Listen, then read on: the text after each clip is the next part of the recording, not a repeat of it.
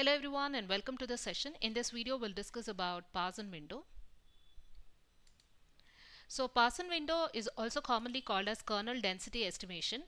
It's a non-parametric technique which is used to estimate the probability density function for a random variable by placing a window, also called as kernel, at each data point, and then you sum up the contributions of all these kernels to estimate the density at a given point.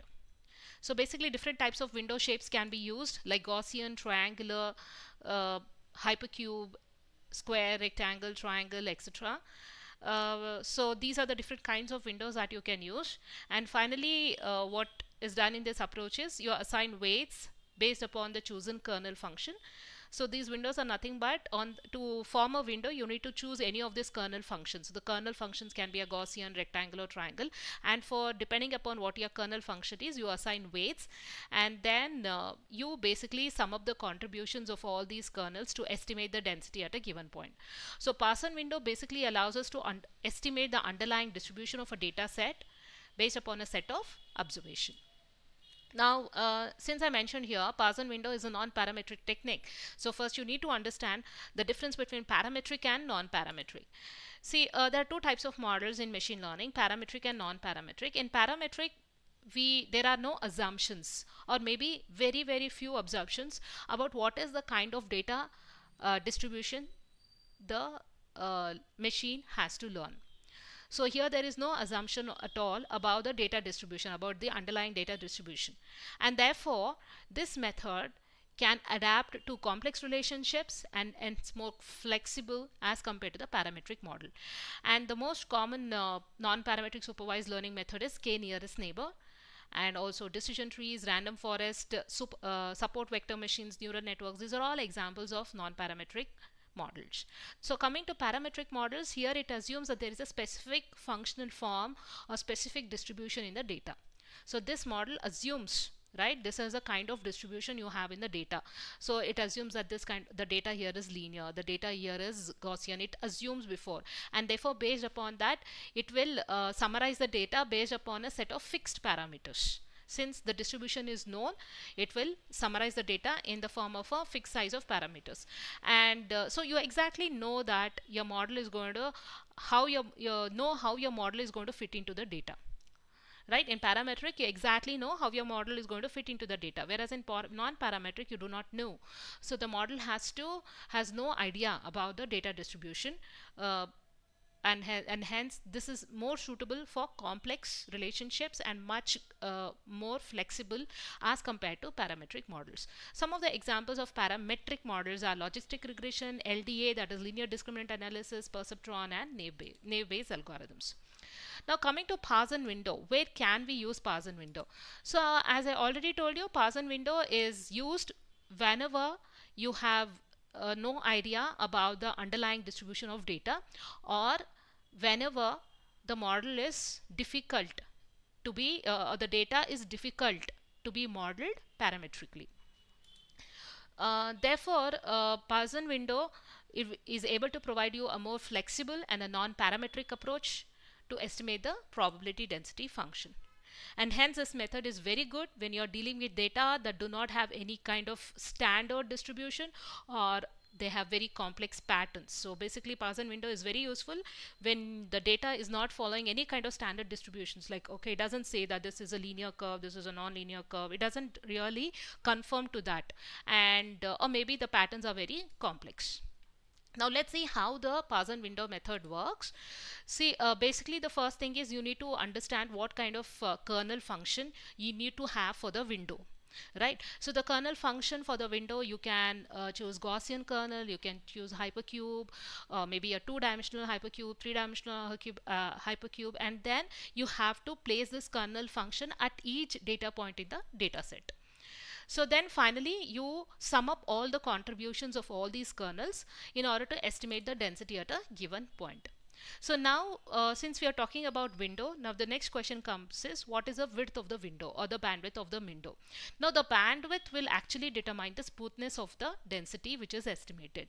If you have a smaller bandwidth in your window, it will have a more detailed and localized estimation. If you have a larger bandwidth, it will give you a smoother estimation. So basically Parzen window method is a non-parametric approach. It will give you a lot of flexibility and it will give you smooth density estimation, and therefore this is very useful if you want to detect patterns in your data, if you want to detect structures in your data, or if you want to work on clustering and classification tasks.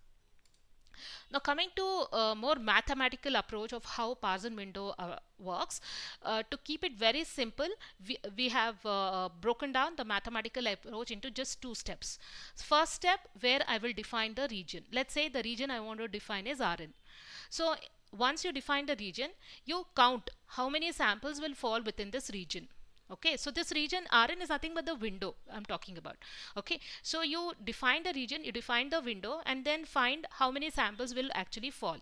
Then what is the probability that samples falls into the region? That should be calculated. So that probability can be calculated with this formula: P of x is equal to number of samples in the region R divided by total samples.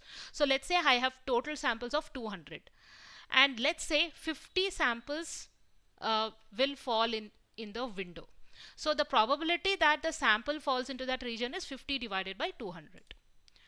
Now once you find the probability of the sample falling into the region, now let's make it more generalized. So what is the probability of observing k points out of totally n points in a region R? Okay, so for this we will use a binomial distribution where I say the probability of k points. K is the number of points that we need to observe. N is the total number of points. So according to binomial distribution, the probability of k points is equal to n and k dot probability of observing the k points dot product of 1 minus p to the power of n minus k. That is the probability of observing the n minus k points. Because p is the probability of observing k points, therefore 1 minus p will be the probability of n minus k points. Now coming to the step 2. Now in the step 2 we define the window function or the kernel function. In the step 1 we have visualized the region like in step 1. Now we have to count how many samples will fall within this region and how many are falling outside. So in order to find how many points are lying inside the region or inside the window and how many outside, we define a function called as a window function, which is denoted by the symbol phi, where we say that phi or the window function of u is equal to 1 for uj less than or equal to 1 by 2, where j is 1 up to d and 0 otherwise. So this window function is applicable for a hypercube which is like this, which is of unit length 1. Okay, and which is centered at the coordinate system's origin, that means here. So basically this function is applicable for a hypercube of length 1. So what does this mean? So basically the window function will assign a value 1 for all the sample points which lies within 1 by 2 of the edges of the hypercube. Okay, so it will assign value 1 for all the samples which are lying within 1 by 2 of all the edges of the hypercube, and for rest of the points it will assign 0. Now this equation, if I want to represent in a more generalized way, let's apply this to hypercube of length hn, that is centered as x. This equation which I just told you now, this is for hypercube of length 1. So the same equation now I am changing for length hn, which is centered at x, and it becomes like this. So basically what is this? Kn is equal to summation of phi. Phi is the window function, x minus xi by hn. Okay, where hn is the length of the hypercube. Okay, and x is basically where the hypercube is centered, and xi is the data point for which I am doing the kernel function. And u, where u is nothing but x minus, this u is nothing but x minus xi by hn. So to represent the Parzen algorithm in one simple way, let's say that I have n samples in my data. So suppose this is the data which I have x1, x2 up to xn, And let's say we are assuming that these samples are identically independent distributions. So let's define the region. Let's say the region is R, and let's say the region is covering k samples out of total n samples. Then the probability density function is, as I told you, P is equal to k by n, right? So that is the probability of the number of samples that lies within a total number of samples, right? It is k is the number of samples within one region divided by total number of samples. Now, with respect to volume of the kernel, P of x is equal to k by n divided by V, where V is the volume of the region R. Now, if I'm talking about hypercube, if R is a hypercube which is centered at x and h is the length of the hypercube, then what would be the volume? H square. This is for a two-dimensional square cube. And for a three-dimensional hypercube, the volume would be h cube. Okay, so this is the volume. So now this is our hypercube. Suppose I have a two-dimensional hypercube. If the length is small h, the length is h, volume is h square. If it is a three-dimensional hypercube, then the volume is h cube. So now the Parzen window will be like this. This is the Parzen window function, where phi is the window function, xi minus x by h, where h is the length of the hypercube. It is 1 if xik minus xk by h is less than half. Why half? Because we are considering all the points which are within half the length of the hypercube, and 0 otherwise. So therefore the window here indicates, so this basically this indicates whether the samples are inside or not. It is 1 for all the samples which are inside and 0 for all the samples are outside.